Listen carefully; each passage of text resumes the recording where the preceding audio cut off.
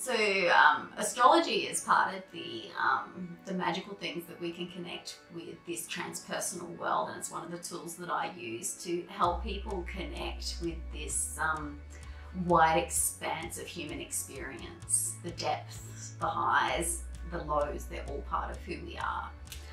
It's a tool that people have used for thousands of years. Even sort of prehistoric people would have looked up at the stars and seen the changes in the moon. So it's something that connects all of humanity across cultures all the time. There's different flavors of astrology, but it just says different flavors of being human, and transpersonal therapy makes space for all experience.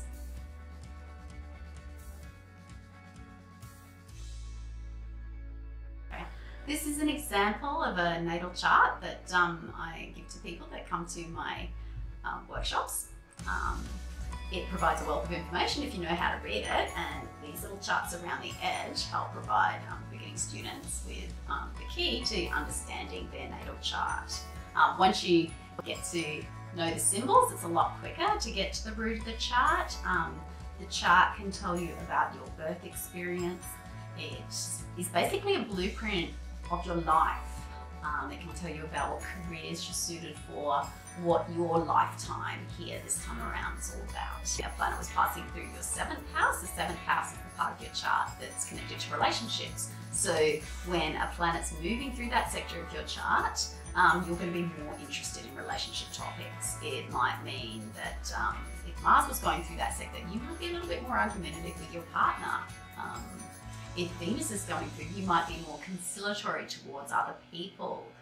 This will also depend on what is happening with those planets in your natal chart and how you naturally do Venus, how you naturally do Mars. So these are the things that a professional astrologer like myself would look at when assessing what's happening in your 7th house at any given time.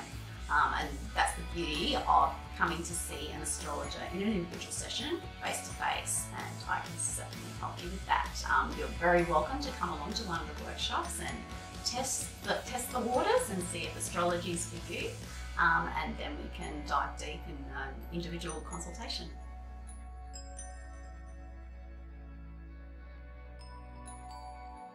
Thanks for watching my video.